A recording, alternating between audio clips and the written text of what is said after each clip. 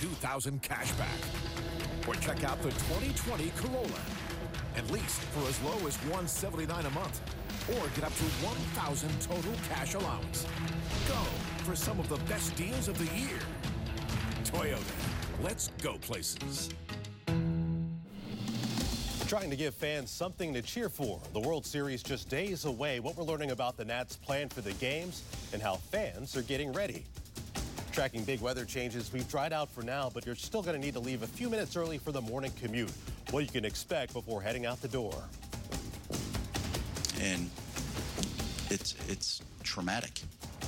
And an officer hits and kills a pedestrian. What we're learning about that investigation and that specific stretch of road. Now, ABC 7 News at 11 on your side. After a day of rain and wind, it is finally calm outside, but we're still tracking changes to the weather from that system. Meteorologist Brian Vandegraff with the impact we could see on the morning commute. Yeah, that's right, Carl. Keep an eye on those rain tallies. I'm going to mention that real quick. We did have 1.6 inches of rain today downtown. Now, it's a lot, but not a record. Dulles, though, set a new record that was set back in the 70s with just less than 1.5 inches. 2 inches down in southern Maryland, 1.5 inches in Culpeper. And now we've got a lot of moisture in the atmosphere out there. And as we head through the overnight hours, I'm watching these winds. Right now, 12 downtown, but 3 in Gaithersburg, 8 Upper Marlboro, and down to 0 off to the west. As those winds calm down, that will allow some fog to develop, and that's what I'm concerned about tomorrow morning. The moisture pulling out of here, but all that moisture in the lower levels of the atmosphere could lead to some fog development, and that could slow your go tomorrow morning. That area of low pressure pulling off the coast, the showers through the north and east, but that air that's out still a bit saturated, and so that's why I do have some concerns. Tomorrow morning, could see some fog early in the morning and some extra cloudiness, so keep that in mind. Temperatures 40s in the burbs to low 50s downtown. Maybe a little extra time for the morning commute. Also, watch out for the kiddos at the bus stop. As we go through the midday, though, back into some sunshine. Temperatures tomorrow afternoon, upper 60s to potentially near 70 degrees. Now, our next weather maker arrives Tuesday. Nats will be on the road. Nice down in Houston. But here, if you're going to the viewing party, you may need a poncho. We'll touch on that and look ahead to the next 7 days coming up in just a bit. All right, Brian, thank you.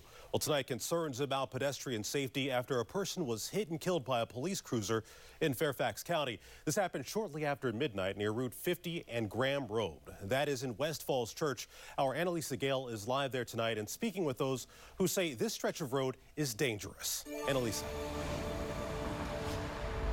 Carl, as this investigation continues, so does the search for the victims' loved ones. Just take a look at this busy intersection that many in this community tell us is tricky and somewhat dangerous. They hope that some improvements are on the way.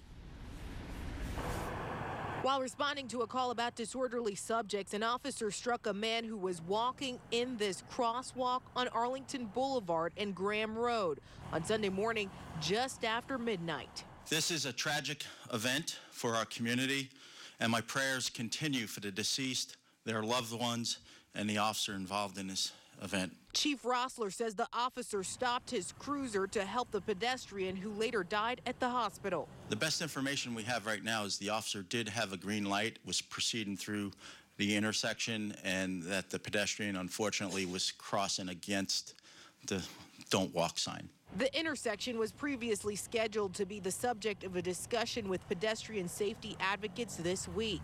This is an intersection that has an historical issue with pedestrian safety. The Department of Transportation is looking for feedback as part of a $10 million initiative to make improvements for pedestrians on Route 50. What do you think can be improved here? Possibly just the how they deal with the access roads on the side.